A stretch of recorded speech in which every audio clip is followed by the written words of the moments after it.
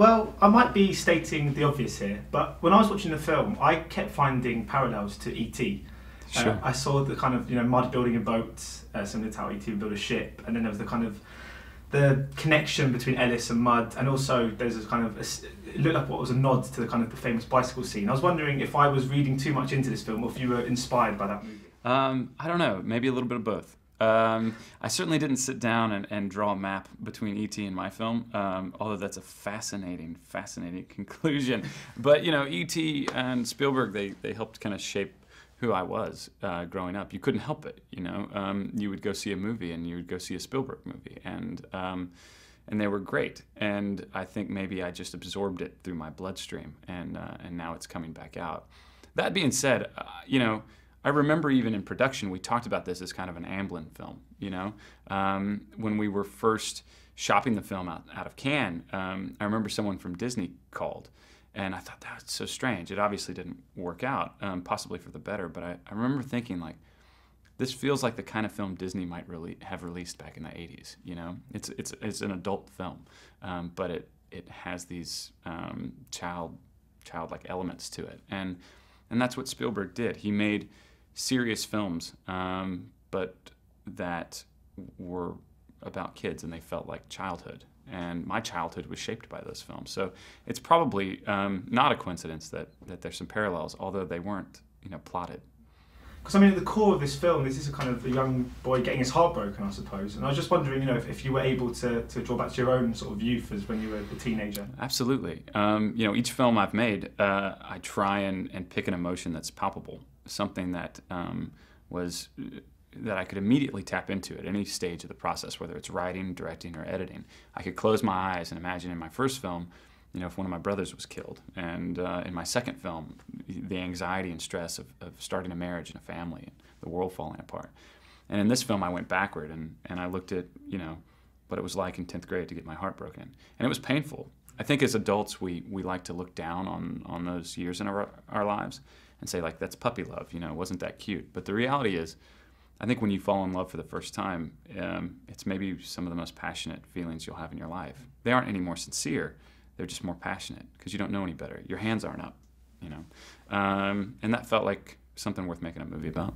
And you mentioned that all three of your films that do have quite a personal angle to them. I was wondering if that's how you always kind of plan on working and writing, or do you think that one day you could sort of go out and do a kind of genre movie that's quite detached? I don't know. I feel like I've made a genre movie each time.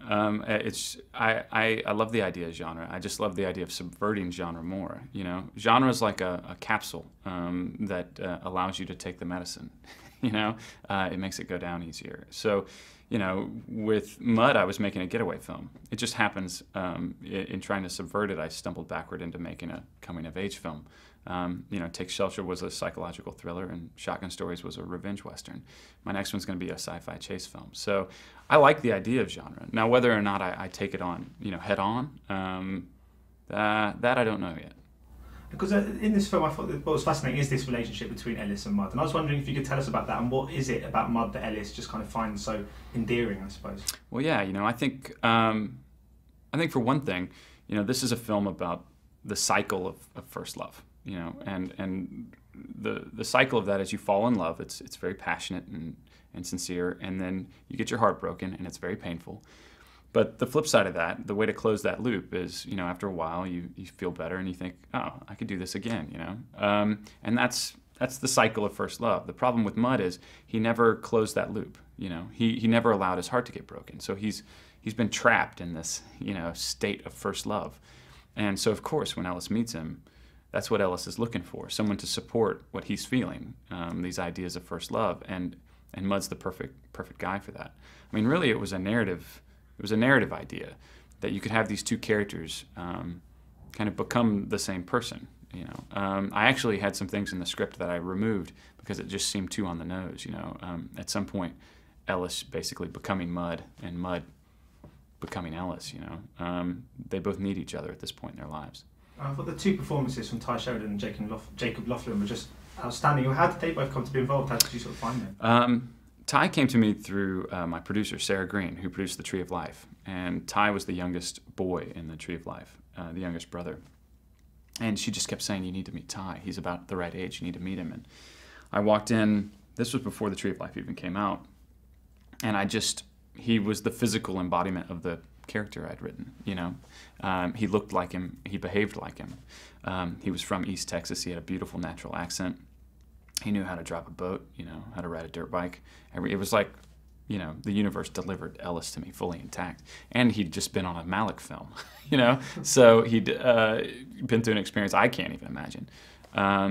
So that was just, I don't know, sometimes the right people show up at the right time and you just have to say thank you. Jacob, who plays Neckbone, you know, we just put an ad in the paper and his mom saw it. It was an ad that just described Neckbone and his personality. I think we described him as a smartass, and his mother thought that sounded like him.